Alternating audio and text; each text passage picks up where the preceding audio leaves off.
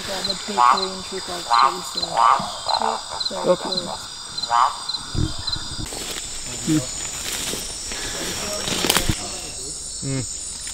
Don't see anything. So we have a fertile ant. Hey guys, move out of the way, move out of the way. Oh wait, where'd he go? He's just right about it. Oh, I see him now.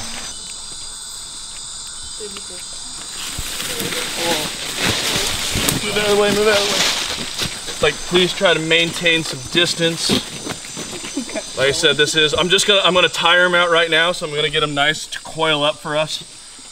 But as you can see, this is how you work with snakes. So I'm using my hook, I'm going right behind his head. So I'm getting him off the ground, that way he, whoop. That is.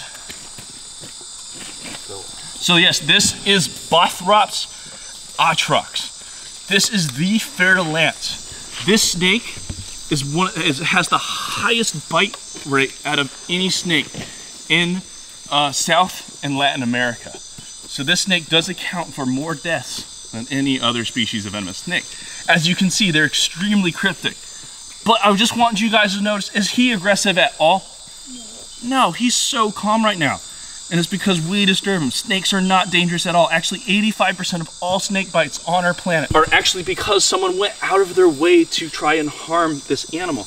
Are you gonna behave for me? Are you gonna behave? All right, he's gonna sit there. So remember, snakes are very vibration detective.